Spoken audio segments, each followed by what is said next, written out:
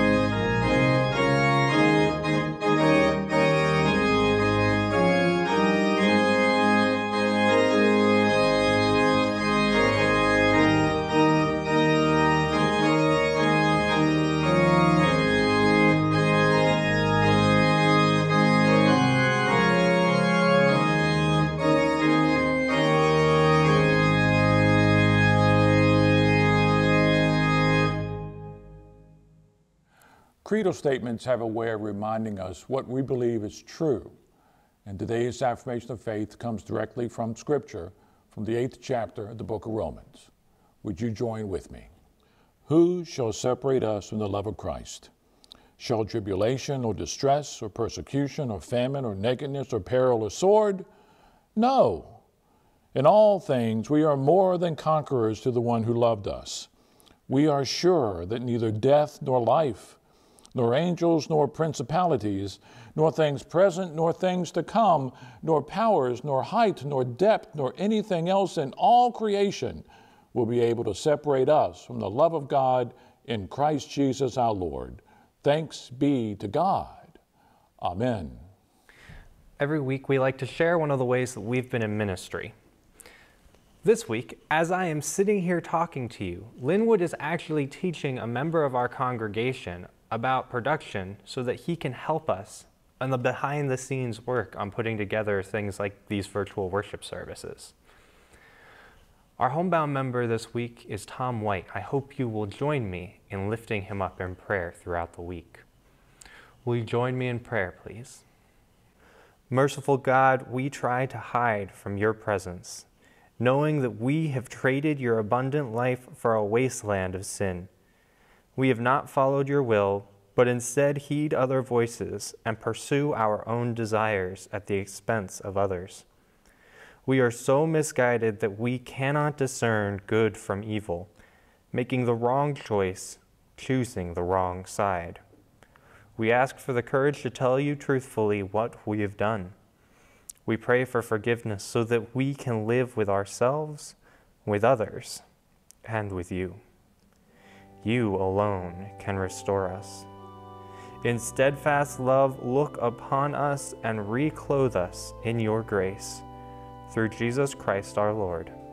Amen.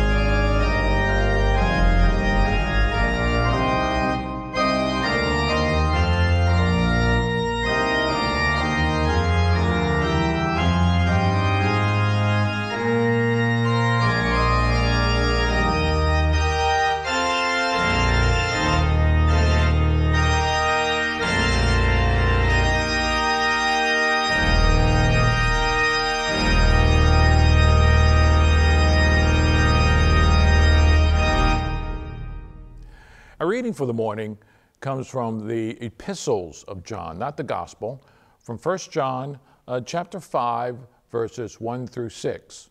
Let us hear these words. Everyone who believes that Jesus is the Christ is a child of God, and everyone who loves the parent loves the child. By this we know that we love the children of God, when we love God and obey His commandments.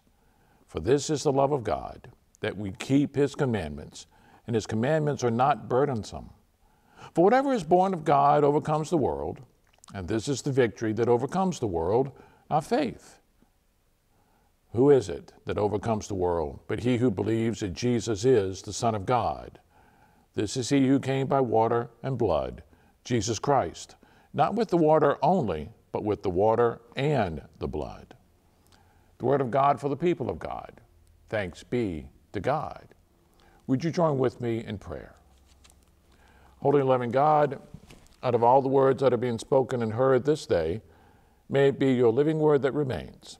And by your grace, help us to let all those other words, the words that are in the way, to slip away. Amen. Depending on how you want to look at it, today's sermon is either a twofer or a threefer. It's a two-part sermon or a three-part sermon. Under the banner, We Are Conquerors, I divided a rather long sermon into two parts. What needs to be conquered, which is today, and how do we conquer, which will be the next part. However, we're going to celebrate the sacrament of baptism next Sunday. So between the two-part sermon, as part of worship next Sunday, I'm going to share with you the letter I've written to Emery Johnson on the occasion of her baptism. Taking our baptism seriously really is at the core of faith. And I think a baptismal celebration fits in quite nicely with the sermon theme. Have you ever considered what distinguishes the church from the rest of the world? The clearest statement I've heard was spoken long ago by Doug Newman, a friend who was district superintendent of the former Norfolk district when I served Colonial Avenue Church in the 1980s. The church, he said, calls people to a saving relationship with Jesus Christ. That's our message. That's our goal. That's our purpose. If we aren't doing that, there is no group outside of the Christian church that's going to take up the slack. But the church is more than a clear purpose statement. It's more than a motto on a masthead. It's more than the verifiable objective in the cognitive domain if you're an educator. Since the church is called to be in the world, but not of the world, I think an important question to raise just might be, how? If it is true that only change needs leadership, all the status quo needs is management in order to stay the same, then how is the church supposed to introduce this new saving relationship? How is the church supposed to sustain this new relationship that's supposed to be different from what we've been experiencing? How is the church supposed to do its work? Is there anything so special about being the church that it stirs up the soul of the world? When was the last time you experienced an honest-to-goodness conflict between the church and the world? Not just an issue of scheduling, although I'm going to be suggesting that our schedules say a great deal about what we value and how we prioritize various aspects of our lives. I'm not talking about the decisions we have to make about travel sports and Sunday worship, or whether you're going to come to church this Sunday or watch online. I'm talking about a choice, an intentional decision to engage in one way instead of another way, to accept the assumptions and aspirations of one community that will cause you to deny the assumptions and aspirations of another community. The ministry of the church is not set aside for those who bear the title minister. By virtue of our baptism, all believers in Jesus Christ are called and equipped for ministry. Some bear the title, others don't.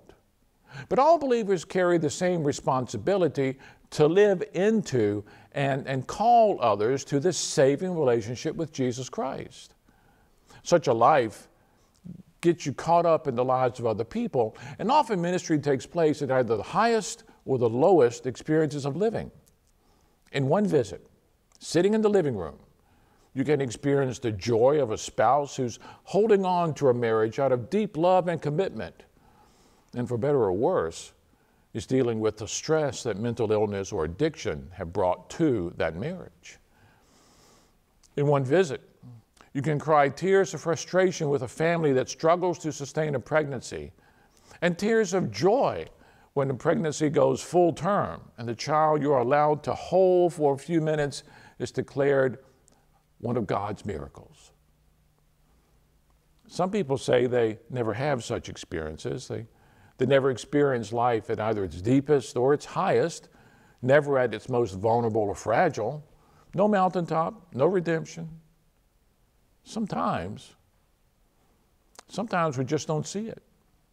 What's working for us is working. The way we put our lives together, it avoids conflict. That's a good thing. Our priorities and purposes, our routines and expectations, they're serving us well. And although the language may change, the ways of the world being in conflict with the ways of God really is a common theme across the worshiping community. But suppose you don't sense it, you don't feel it, you just don't see it. The idea that you're called to ministry, called to take a stand for something different and point the way to God can be a foreign concept, especially when our lives are working pretty good for us. Why rock that boat? Well, I want to suggest to you, the boat needs rocking when God becomes a mere passenger with us and not captain of the ship. Isn't there more to hope than what the world can offer us? More than the way the world says things ought to be? Suppose the only reality that holds sway in your life really is what the world has determined defines success, defines goodness, what the world determines is acceptable or even possible. Is it possible to become such a citizen of this world that the kingdom of God exists merely as some celestial neighbor, the edge of the Star Trek universe, or not even real, the kingdom of God merely as a kingdom of conscience? I would suggest that your presence, either here on Sunday morning or your interest in our online worship, those things indicate that God really is present to you in some way. It can be hard to turn out the various voices of the world that call to us, but somehow, at some time, and in some manner, I think the voice of God, the voice of love, has come through to you. You are here. And here's the thought. Have we made peace with heaven and earth in such a way that we no longer see much of a conflict between the two? Have we made a peaceful place in our hearts where heaven and earth sit together calmly while the storm clouds of conflict swirl around us? Speaking of himself, Jesus did say, "I come not to bring peace, but a sword." That's in Matthew. The biggest problem the corporate church may face, perhaps the biggest problem we individual Christians face, it's not a problem of conflict. It might be a problem of peace. There is simply no longer a felt conflict within us about our worldly ways and our kingdom ways. Is it possible we have made peace with the devil?